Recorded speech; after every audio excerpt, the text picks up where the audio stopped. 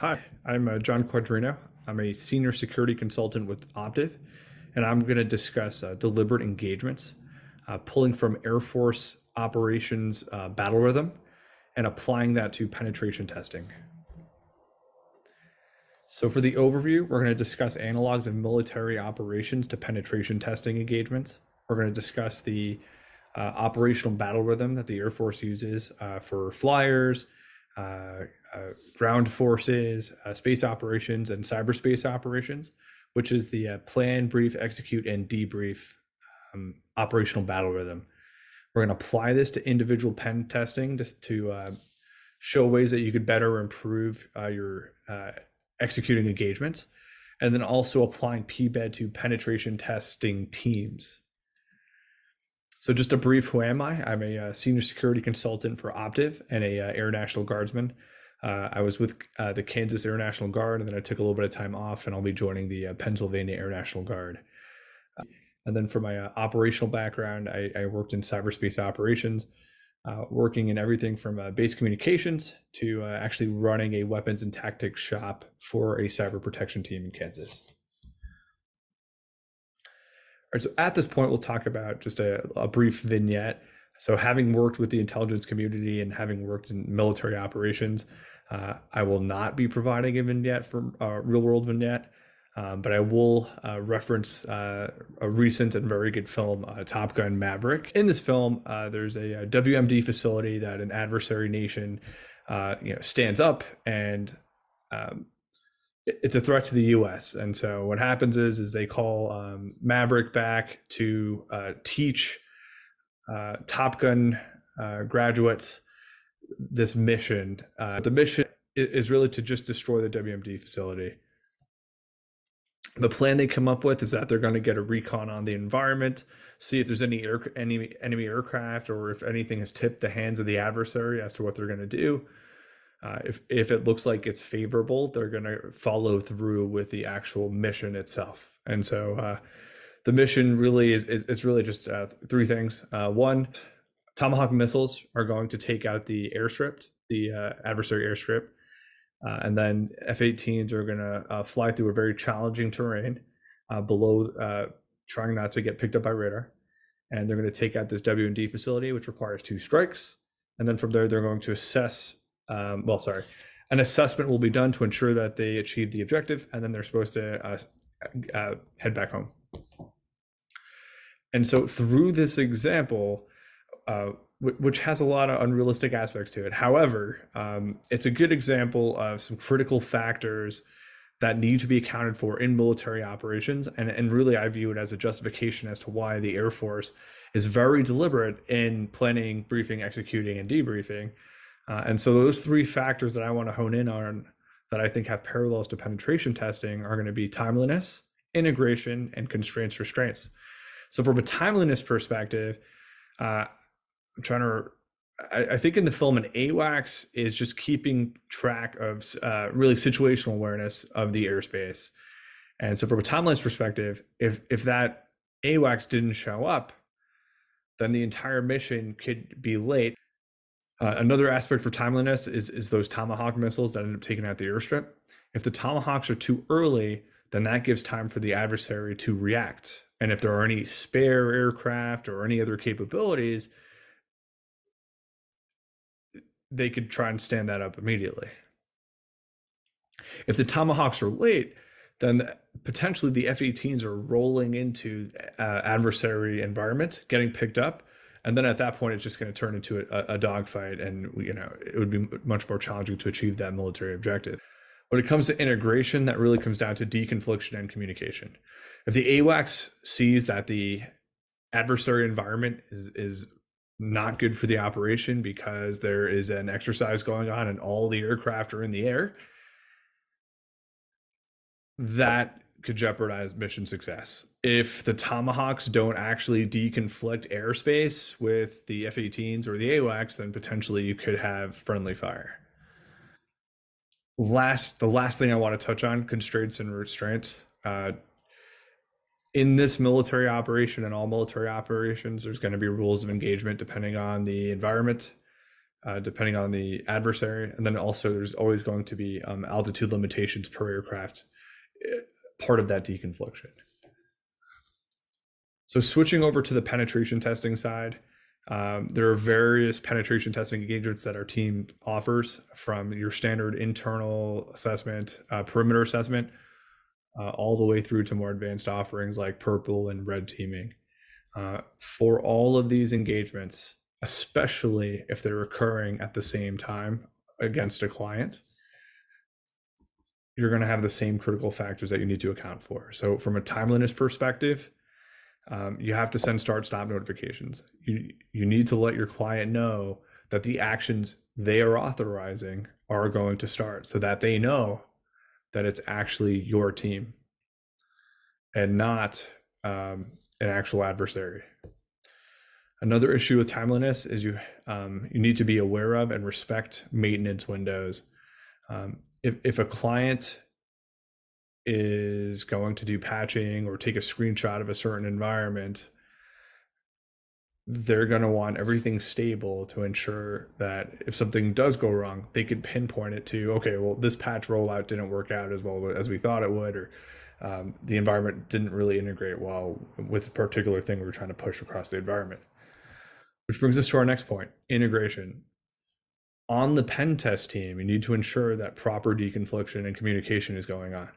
When it comes to password spraying, if you're password spraying from the perimeter to a cloud environment that's tied into Active Directory, while your internal team is also password spraying Active Directory, you're potentially going to lock out thousands of users. And this is going to be the same thing for cloud testing as well. And then the last critical factor we want to discuss is constraints and restraints. This is going to sound a lot like rules of engagement. You have to stay within your scope. Your scope is going to tell you, one, what are you authorized to do in that client environment, but then also, especially when it comes to perimeters, your scope is going to ensure that you actually are working an engagement for your client and not another corporation. And then that also gets into your statement of work. So your statement of work is that rules of engagement aspect of, you will do this, you will not do this. A client might not see value or might be very risk adverse to password spraying on Active Directory. A client may say, we have a cloud environment, but we don't want you testing that. So tying it all together, whether it's military operations, kinetic or non-kinetic, or penetration testing engagements, all types of conflicts have really the same critical factors that can affect achieving the end state. So we went over timeliness, integration, constraints, and restraints. On the timeliness side, if you're too early or too late with a strike package or with a particular engagement type, that could affect the outcome of the engagement. On the integration side, if you don't deconflict your actions, if you have a lack of communication, then that could also lead to negative things as well.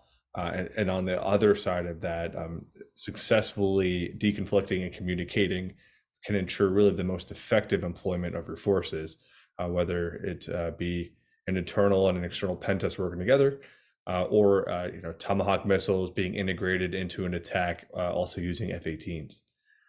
And then lastly, we have constraints, restraints. This turns into really the same thing with deconfliction, and then overall ensuring that the right targets are hit with the right authorized effects. Hopefully that helps demonstrate the analog between military operations and penetration testing. They both prioritize the idea of timeliness, the idea of integration, and then also constraints and restraints. So with that in mind, now I'll do a brief overview of that Air Force operational battle rhythm called planning, briefing, executing, and debriefing, or PBED for short. So for planning, briefing, executing, and debriefing, in short, planning is just solving the tactical problem. Briefing is synchronizing your teams through communication. So you want to brief your team on what you're going to do for that day or what you're going to do for this period of time. executing, you're observing, orienting, deciding, and acting, which is called an OODA loop, but we'll go into that during execution. Then lastly, debrief. You want to analyze what went well during execution, what went bad, and what went really bad. And so just to kind of orient you to this slide, because this is going to be this diagram on the right, we're going to repeat. It just shows those stages I spoke about, but something I do want to stress here is that the execution, this operational battle rhythm, if you will, does not stop at debrief. What you've determined went wrong and how you're going to fix it actually will feed planning. It'll feed your next plan. It's going to feed the next way that you do execution, because generally from a debrief, you want to provide tactics, techniques, and procedures to really ensure that you're being more effective in your next executions, your next engagements. All right, now we're going to hone in briefly on planning. So for planning, the U.S. Air Force uses this acronym ME3PC squared. And what that does is it spells out a bunch of factors that need to be incorporated into solving the tactical problem. And so this could be things like mission, environment, enemies, effects, contingencies, contracts, capabilities. And so what this is trying to do is two things. One, what capabilities do you have? What is the objective you're trying to achieve? And then what are the characteristics of your environment, of your adversary, that you need to account for? This whole planning acronym and this way of planning can be taught for months. It's complex. That is not the point of this discussion. This discussion is just going to be wave tops to kind of drive home some good points that'll help your pen testing. So I will not be touching on this.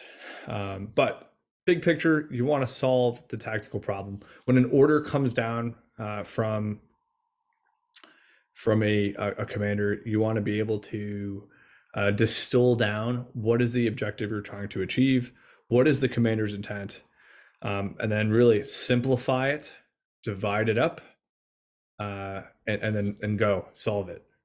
And something important as well is that you want to build in assessment plans. Really, the idea is that you want to give yourself the opportunity during a plan to pivot to a contingency in your plan. As an example, I bring back in that Top Gun analogy. And so for the mission objective in the case of that film, and I just come up with like a quick and easy one, is going to be on order. So when ordered, destroy the WMD facility so that future uranium enrichment is set back 5 years. Whether or not that's to the T, whether on a military planning side or for that film itself, that's not the point. Just to give something concrete to chew on. And so the plan in this case, if you're taking that seemingly abstract statement and you're distilling it into simpler objectives, it would turn into one, you want to recon the environment. What does my environment look like? What threats are there? There's the threats that you're planning for, but then you need a snapshot in time right before you go out there to do your mission to make sure that things line up and things didn't change. Next, you want to disrupt your threat response, right? You want to ensure that either one, delay you getting detected, or two, make it so that if you are detected, the adversary can't respond to impact your mission objective completion. And then there's the meat and potatoes right there, the main one. I want to destroy this facility. That's the whole reason why you're going out there. Why am I reconning? Why am I disrupting threat response? So I could achieve my main objective, which is destroying the facility. And then you want to assess that destruction. Because if you don't destroy it, then maybe you could do another pass. Maybe you have another capability available to you.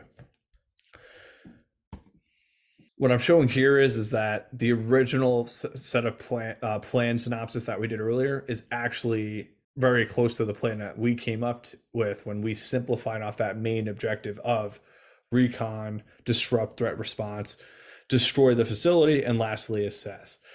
And what you'll find is with military planning is that they generally will follow that kind of model of one, let me recon, two, let's strike, and then lastly, let's reassess the strike to see if we have to go again.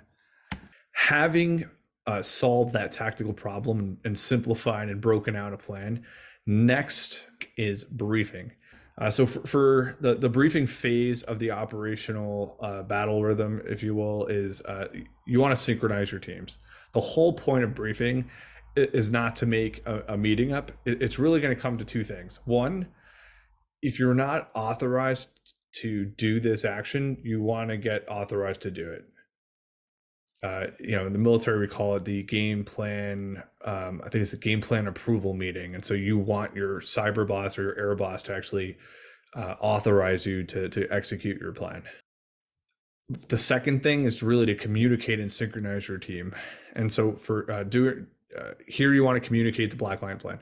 The black line plan, all that means is that this is the everything goes perfect plan that we're going to achieve. Now, if you deviate from that main black line and you start going into like a branch, at that point, you do want to also discuss contingencies. At what point would you assess that you need to pivot off that main plan? And what does that look like? How would that get communicated? Who would be the one, making that call? And so that lines up with this idea of the communications contract. All that is a listing of what event would trigger a certain communication, what does that communication look like, and whose call is it to make it. Again, you want to get approval. That's why you give a briefing if needed. And then two, instruct your team what they need to do, who's doing what, at what times, and what the contingencies could potentially look like. Next, we get into executing the plan. And so for executing the plan, I do highlight this idea of the OODA loop, or the observe, orient, decide, act concept, which is shown in that picture below. It was this methodology put forward by John Boyd, who's a military strategy tactics visionary. And the idea here is that your ability to execute an OODA loop quicker than your adversary would determine the outcome of a skirmish, a battle, a war. And so the idea being is that if you can observe, what the adversary is doing, and then orient yourself to it, make the correct decision, and act quicker than they could, you would effectively win.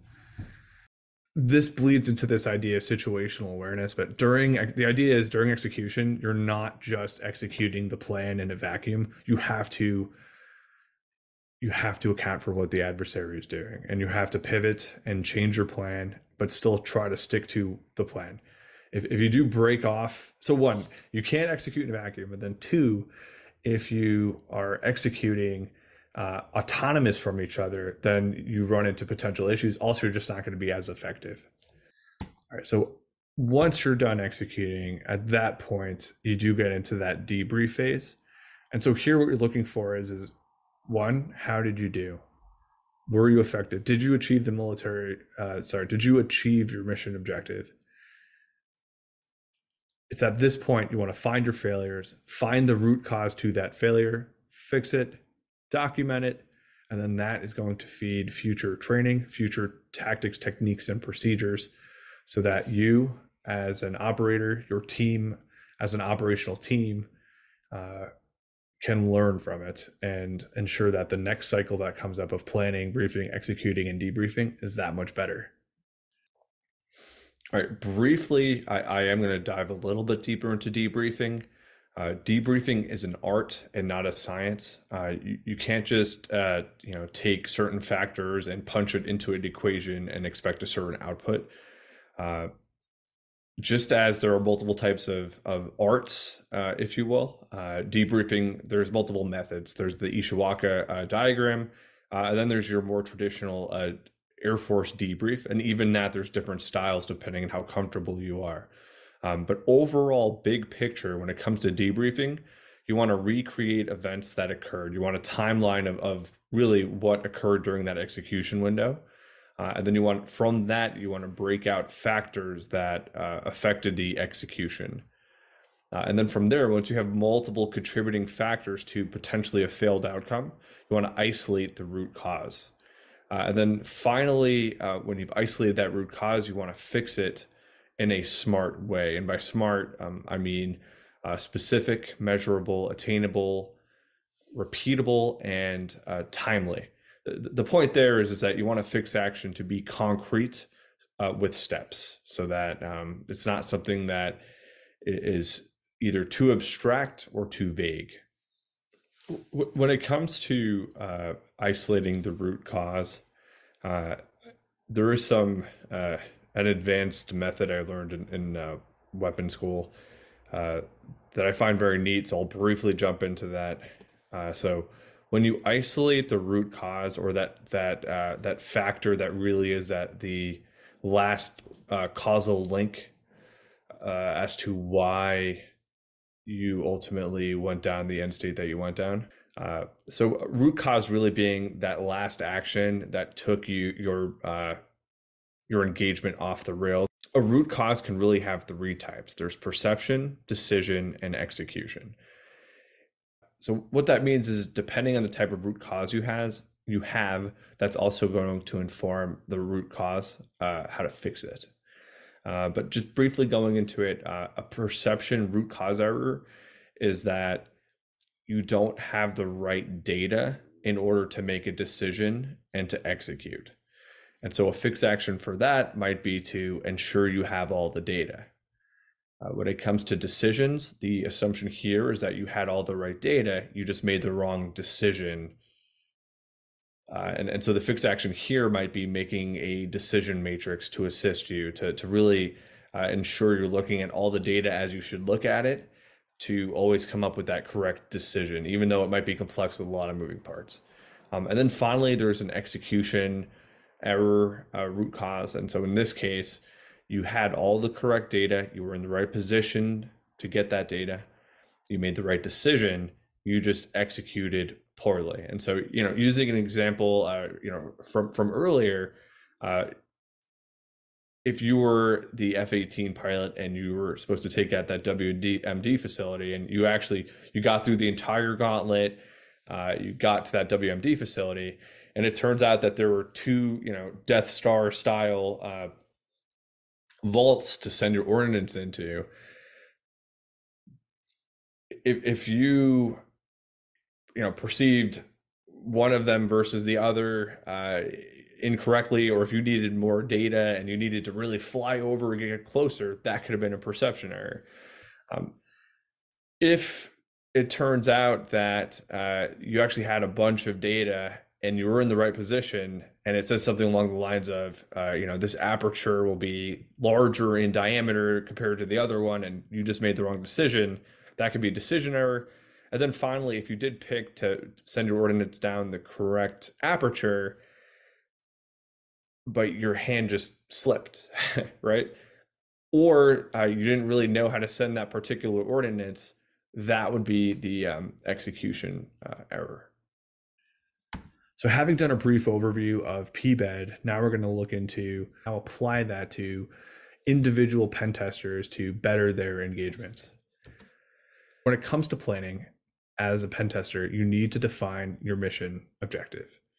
If a client is saying you need to do a segmentation test, it's not that simple. You need to ask, where is my non-card development environment? Where is my card development environment?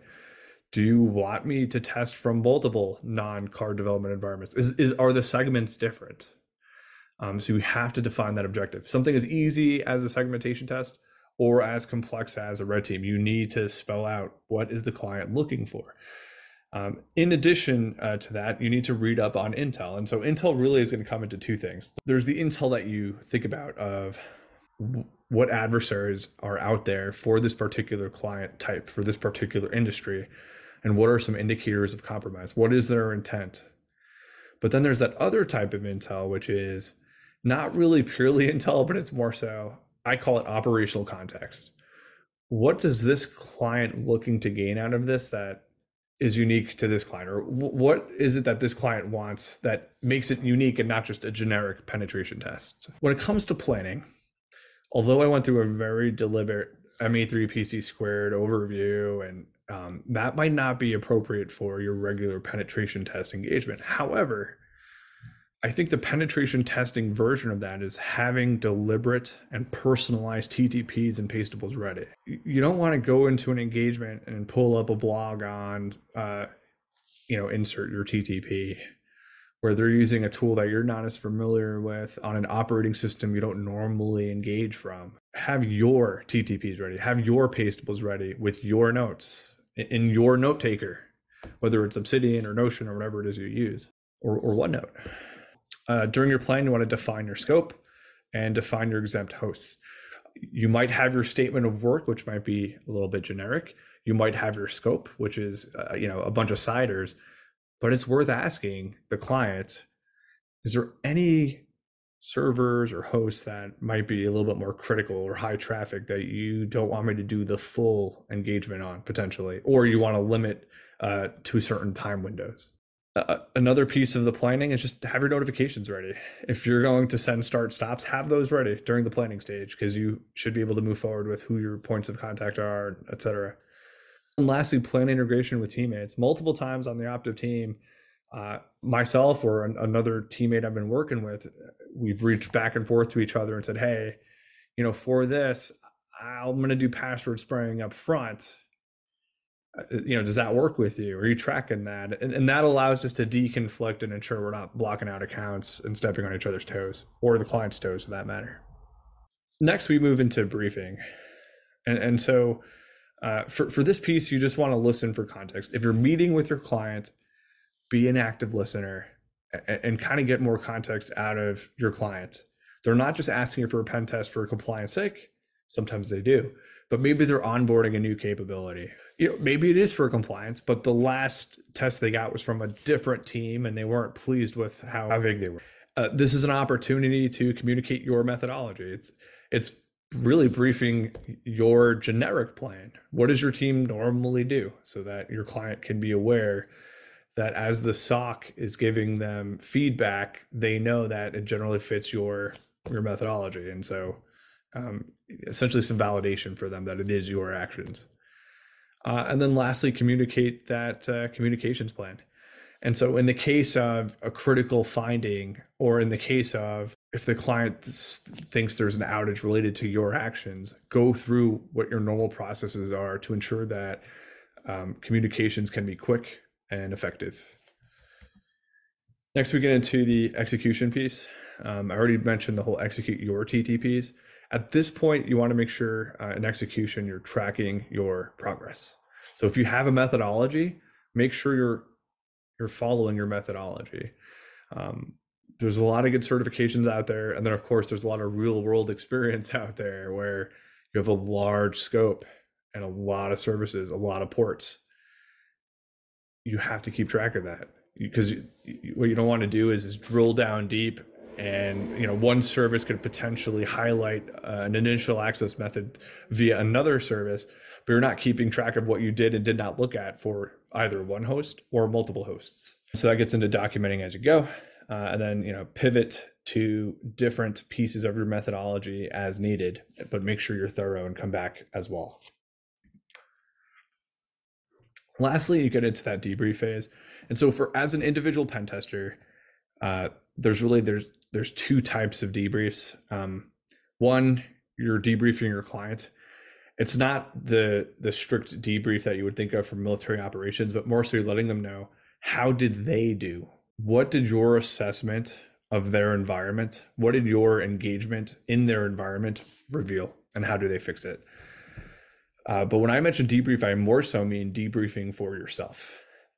How did you do? What were you trying to do, and how did you do? It gets into reviewing your TTPs. Maybe you thought your TTPs were ironclad. You tested them in your environment. They were hardened after using them in multiple adversary environments, but you fell short. And so, an example I have for that is I really do enjoy running Eyewitness, especially when we're doing comprehensives. It's easy to use Eyewitness to open up a bunch of web portals, web pages, instead of going manually through each one. However, It's important to know what each flag means and potential shortcomings. And so I was feeding an nmap XML file, and I was missing out on some potential subdomains and virtual hosts because I was pretty much just running Eyewitness on IPs. And so know how you can tailor your TTPs.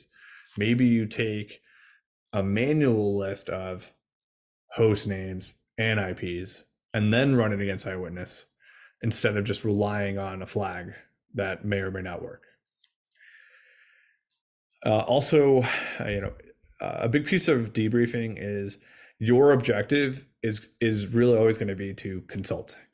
It's not just to get domain administrator, right? When it comes to this reviewing mitigation recommendations, the point is that your mission objective should not be, I will get domain administrator. It's more so, I will consult. So I will execute what's available to me, and I will get initial access. I will priv-esc where I can, but then I'm going to tell the appropriate story effectively so that the clients can actually mitigate and remediate vulnerabilities that I found.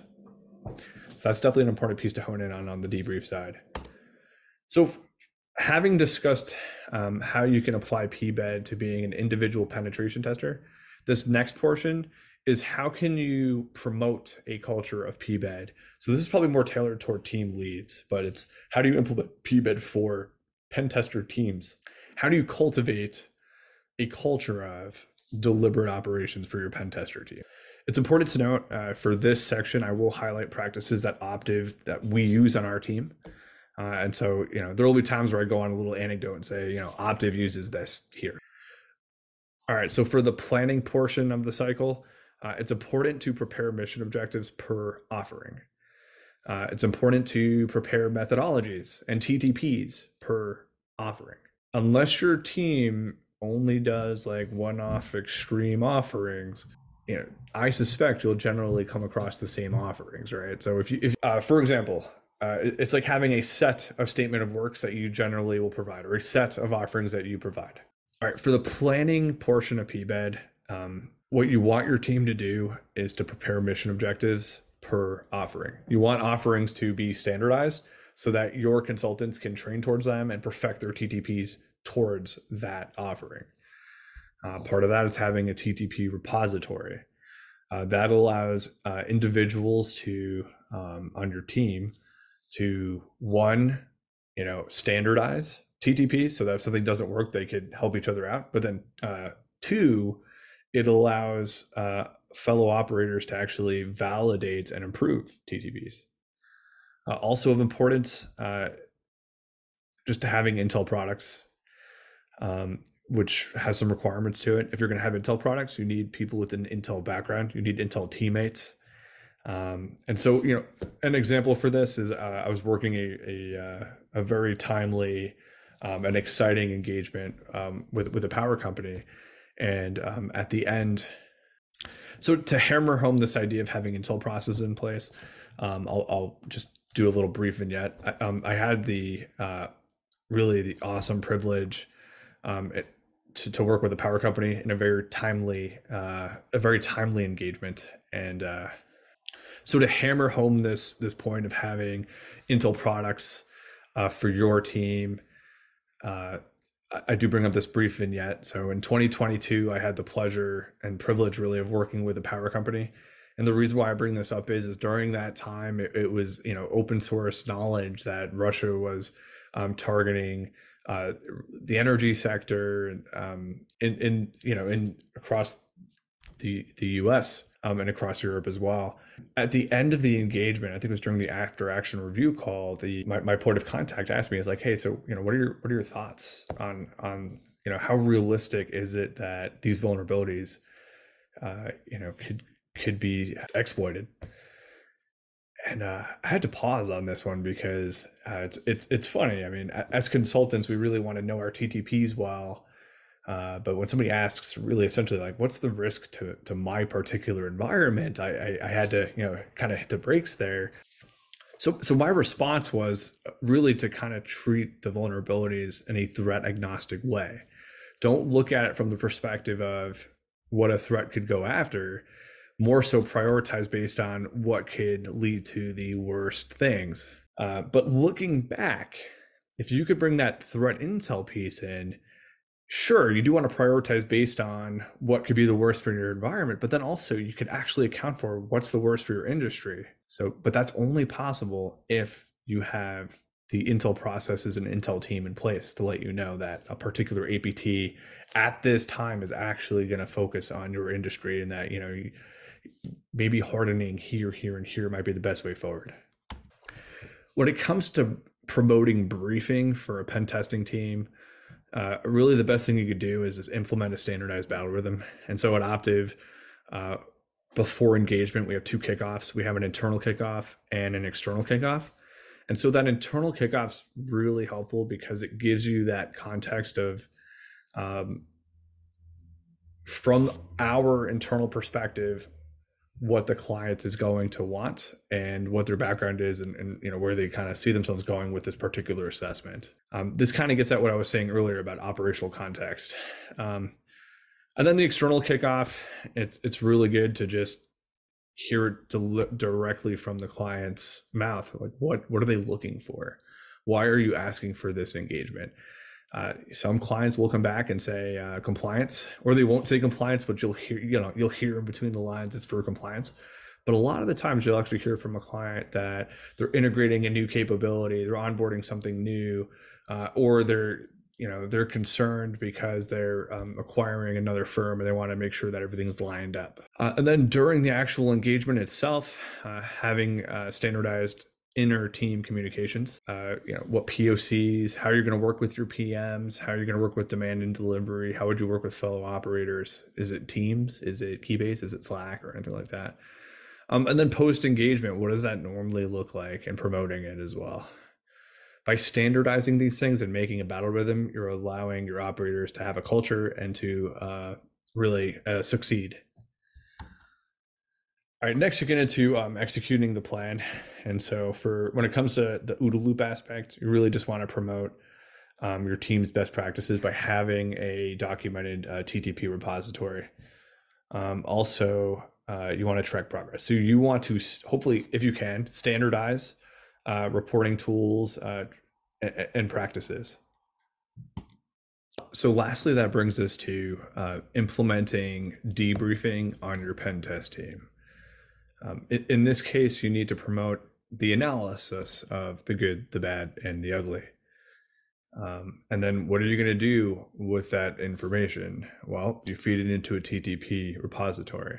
And so that doesn't mean necessarily. So I think something of importance here that we do at Optiv is we promote the sharing of wins, losses, and TTPs through a bi-weekly attack and pen sync up. And so during this talk, we'll have a consultant towards the end of we'll have that normal meeting where you go over admin that you need to discuss. You'll maybe introduce a new team member, or hail and farewell type meeting, right? But then at the end, we open up the meeting for a consultant to share a win or a loss or a new TTP or a new tool. And so this is very helpful because you're really creating a culture, a consultant culture, right?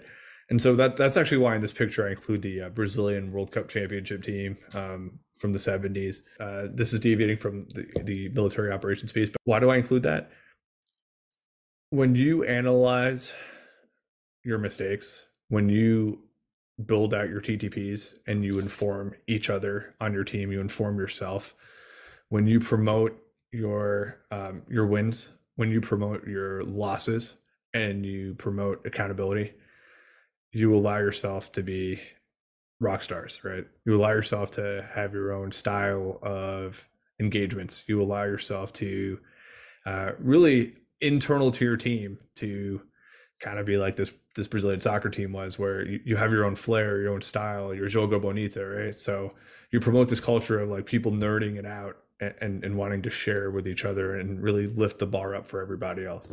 All right, so for Source ZeroCon, this talk is pre-recorded, but hit myself up or a teammate up on Discord, and I'll gladly engage on military operations, or if you disagree with something, or if you have any other cool vignettes to share when it comes to taking this process and implementing it as an individual pen tester. I didn't mention it, but maybe as a threat hunter, or successes or failures you've had in implementing this on a team. All right, so as a summary, we spoke about the relationship of military operations and penetration testing engagements to show that deliberate operations are necessary and good. We talked about an overview of PBED, and then we applied that to individual pen testing, and we applied it to penetration testing teams and how you could promote that culture, that operational value rhythm on your pen testing team for deliberate operations. All right. Well, thanks for your time, and I hope you tune into some awesome further Source ZeroCon talks, and I hope to be in touch if you're interested in chatting on any of this.